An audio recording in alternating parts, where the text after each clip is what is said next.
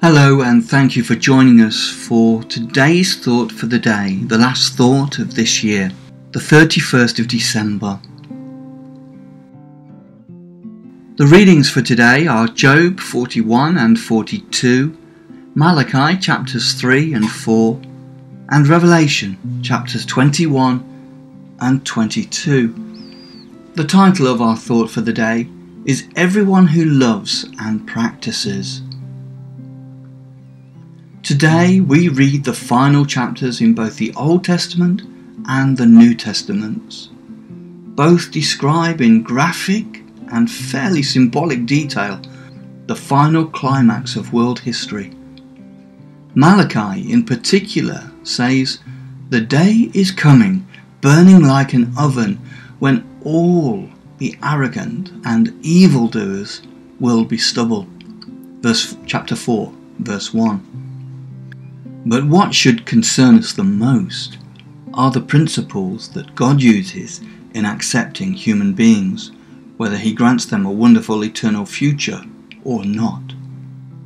Revelation tells us that Jesus, now at God's right hand, tells John, "Behold, I am coming soon," soon as in God's timeframe, what is 2,000 years from His perspective, "bringing my recompense or my reward with me, to repay everyone for what he or she has done."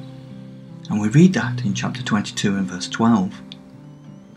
The reward of the righteous is in heaven, where they have laid up treasure. Luke 18 verse 22. But they do not go there to receive it. Jesus brings it to them. Jesus declares, "Blessed are those who wash their robes, that they may have the right to the tree of life." Outside are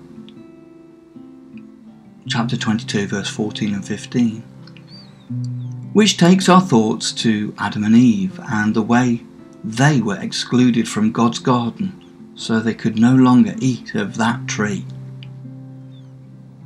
Who are left outside in outer darkness? Matthew chapter 8 verse 12, the place of eternal dead when the climax of the ages is reached. Revelation tells us outside are the dogs and the sorcerers and the sexually immoral and murderers and idolaters and everyone who loves and practices falsehood. Chapter 22 verse 15. And compare Malachi chapter 3 verse 5. Would you say many humans live like dogs that roam around, getting wilder? Sorcerers? They play with the mind, so this includes those who take drugs. But the final category of those who practice falsehood will surely embrace a great many humans. How God despises those who are not honest in word and deed was stressed in chapter 21. Note verse 8, "But as for the cowardly, the faithless, the detestable, as for murderers, the sexually immoral, sorcerers, idolaters, and all liars, their portion will be in the lake that burns with fire and sulphur, which is the second death." The symbol of the lake is there plainly stated. Luke 13 and verse 23 through to 28 contain Jesus' answer to the question, "Will those who are saved be few?" Jesus says in response to this, at His return, when He rejects them, they will say, "We ate and drank in your presence, and you taught in our streets." And will there not also be many who will say, "We read the Bible"? But although they did this, if they loved and practiced the wrong thing, and the practice of their faith was paralleled to that of the religious leaders in Jesus' day, how tragic for such will be the day that is coming.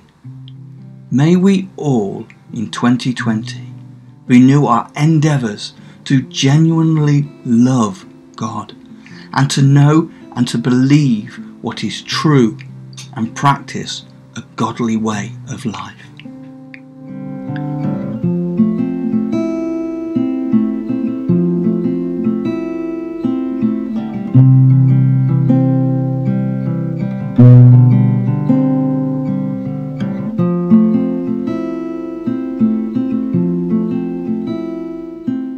Thank you for joining us for today's final thought for the day for 2019.